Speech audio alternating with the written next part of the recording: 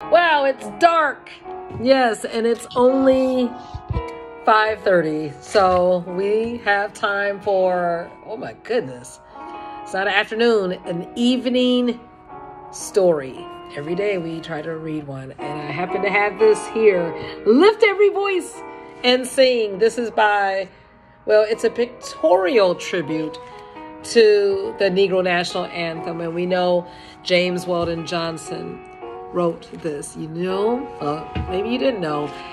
He was the first person in that area in Florida to, I think the first African American to pass the bar.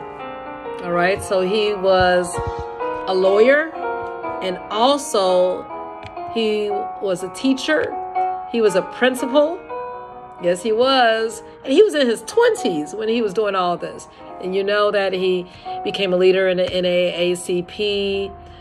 And he wrote this poem, Lift Every Voice and Sing, to commemorate Abraham Lincoln's birthday. Right? Someone was visiting, and they were commemorating the former president's birthday.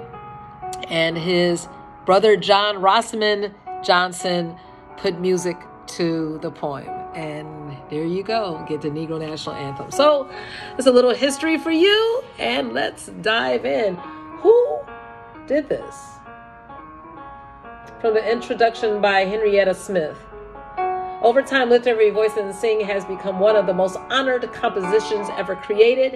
Perhaps this is so because the song's lyrics are all-inclusive. It sure enough is.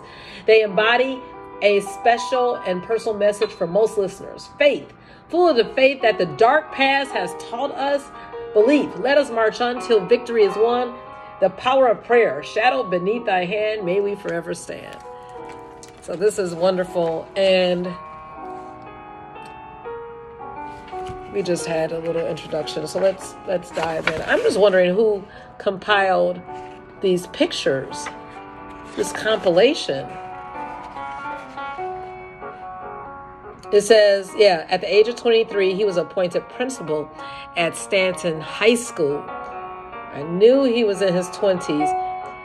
He graduated from high school at the age of 16. He was a very scholarly student, and that was in Jacksonville, Florida, that he passed the bar. His mother was a school teacher, Helen Dillett Johnson, and she also was an accomplished musician who gave piano lessons to her younger son, John. And his father was a head waiter at the prestigious St. James Hotel, and he was exemplified. He was known for his hard work ethic, and it was passed down to his son. So this is wonderful. Just something to really admire. Oh, here it goes. He studied law and became the first African American to be admitted to the Florida bar. So not only Jacksonville, Florida, but the whole state of Florida. Wow. But for this creative gentleman, the practice of law was not a satisfying occupation because he had a creative gene. Oh, I hear you. He soon turned his attention to the study of literature and creative writing. After intensive work with his professor, he wrote a novel, right? And then he just started writing so many. Oh, my goodness. Then his brother, John, graduated from the New England Conservatory of Music in 1897. Will you listen to this? And then they journeyed to New York, where he found success writing musical scores for vaudeville shows and Broadway plays, including a version of Porgy and Bess. That's John Rossman. And then that's when, in 1900, James and John composed Lift Every Voice and Sing for Abraham Lincoln's birthday. After they composed the song, 500 young voices, 500, gave it life by performing for the birthday celebration. And that's how the NAACP adopted it. Wow, this is wonderful. And I think Henrietta Smith is the one who compiled all these photographs. All right, let's dig in. Man, I didn't know about some of this information, but I knew about these beautiful pictures. Okay, look at this. Oh, and of course, in the background is my favorite person to play this, Cyrus Chestnut. Lift every voice and sing, till earth and heaven ring. Ring with the harmonies of liberty. Let our rejoicing rise high as the listening skies. Let it resound loud as the rolling sea. Yes.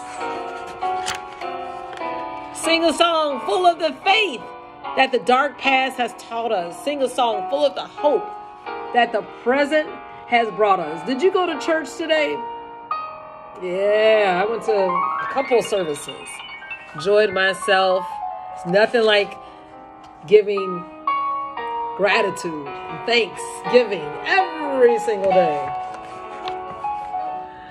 Facing the rising sun of our new day begun, let us march on till victory is won.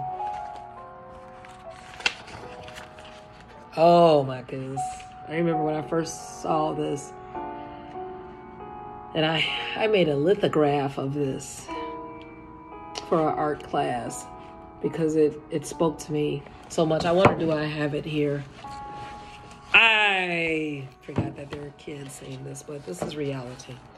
Stony the road we trod, bitter the chastening rod, felt in the days when hope unborn had died. Yeah.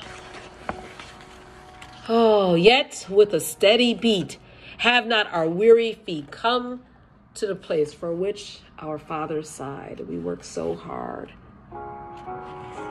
And that hard work ethic, that's why we don't have the luxury to be lazy. We don't have the time to waste in school or anywhere, any opportunity. We're trying to help